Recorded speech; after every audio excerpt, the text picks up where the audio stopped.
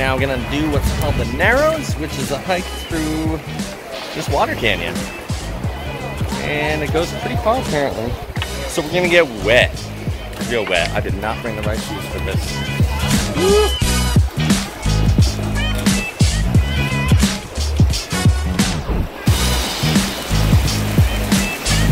Onward. Oh, it's tough.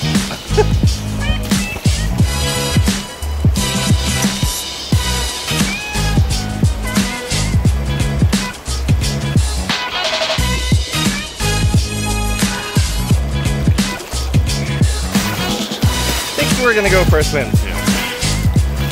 Find somewhere to put the stuff. The water's nice.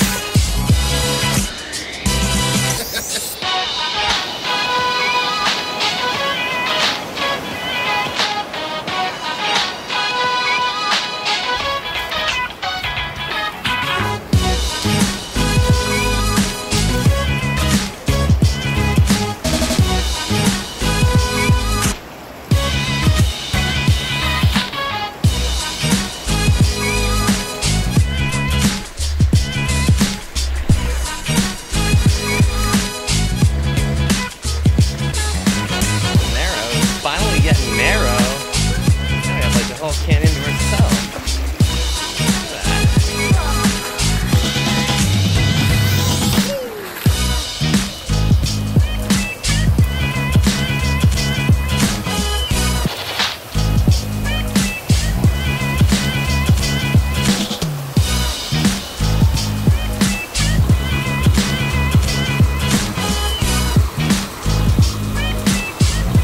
Been hiking maybe close to about 6 hours today so far in total. Gained 9,000 meters of elevation. No, feet. 9,000 feet. Meters, that'd be impressive. At Angel's Landing. Now we're here in the Narrows. Got a spot to ourselves. Might go for a little swim. Let's get a little snacking. Zion, what a treat. Shall we go for a swim?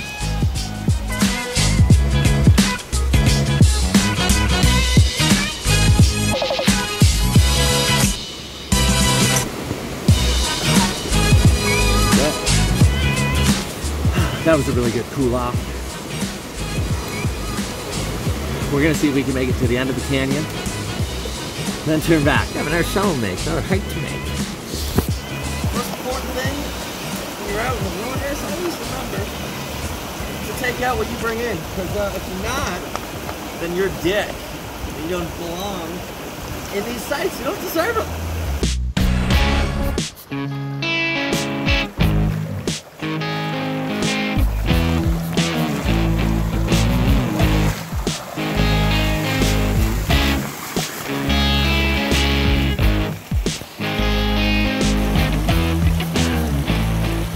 Climbs the waterfall. Graceful. Nice. Couple more waterfalls to climb.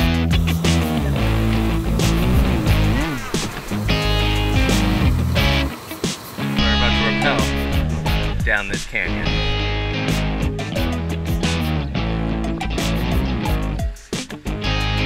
We hit a dead end. This is an impassable waterfall. Slippery. Yeah. Hard. Dangerous. Up over your chest, gonna drown, lose all our stuff. But we're gonna try. The impassable waterfall. We're gonna try. I'm trying, we gotta try. A huge difference. Oh, but that's pretty impressive.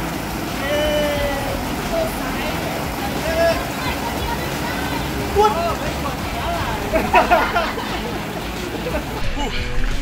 So that little waterfall was kind of hard to get up because there was no grip, so I kind of had to do like a rock climb, push to the wall and jump up.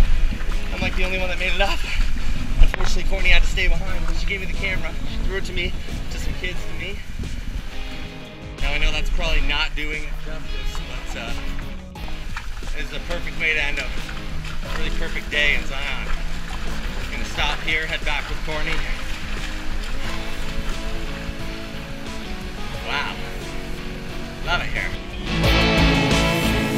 Holy crap, what a good day. Couple scrapes, couple bruises, not really, nothing major. First we were up there, now I'm over here. I actually have a whole different mountain. been one of the most fulfilling hiking days of my life. Sorry you couldn't see this one cactus. I had to take the video for you so you know what it's like. Man, amazing. Bye-bye, Narrows Waterfall. Bye-bye.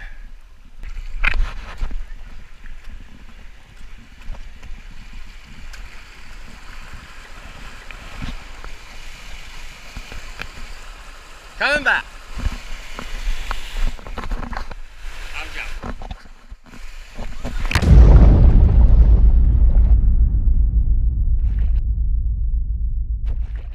This is where things got interesting. And by interesting, I mean friggin' terrible. The reason I jumped into that spot was I've already been up it once, down it another time to retrieve the camera. So I've been in that water, I slid down into that water already, and then up it a third time, and I didn't detect any rocks. But what happened was I was confident in that scenario. When I jumped in, my right ankle fell in between two rocks and got bounced back and forth. So when I jumped, I just destroyed my ankle. I destroyed every ligament in my ankle.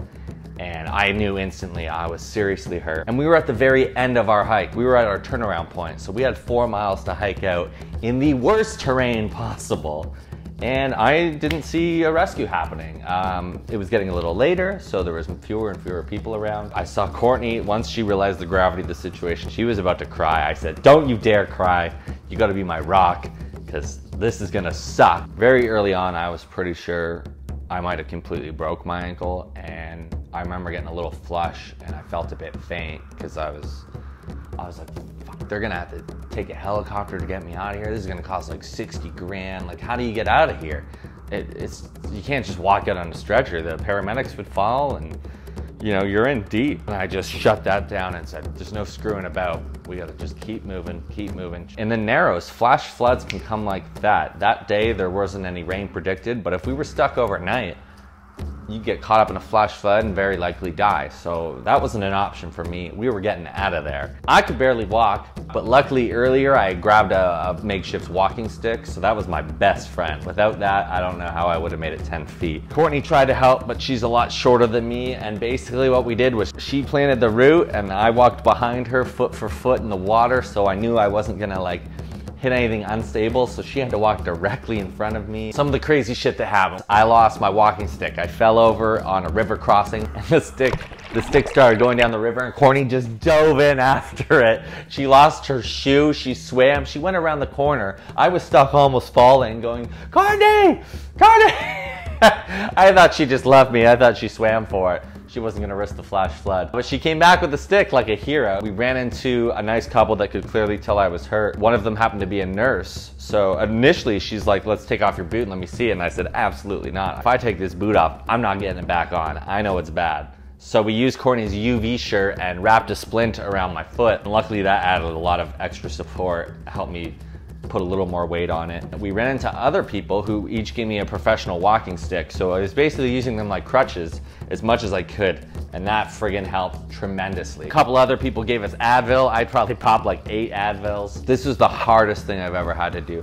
The terrain in there is terrible, even for an able-bodied person. I had to go over boulders and over these rocks.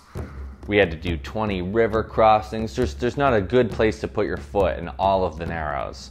So it was friggin' awful. Just hitting your foot. Ugh, sliding down rocks. I swam where I could, but then there was little rapids and you'd hit yourself and you couldn't swim much of it. You had to walk, it was too shallow. There was no cell service in the Narrows, so basically we couldn't call a ranger.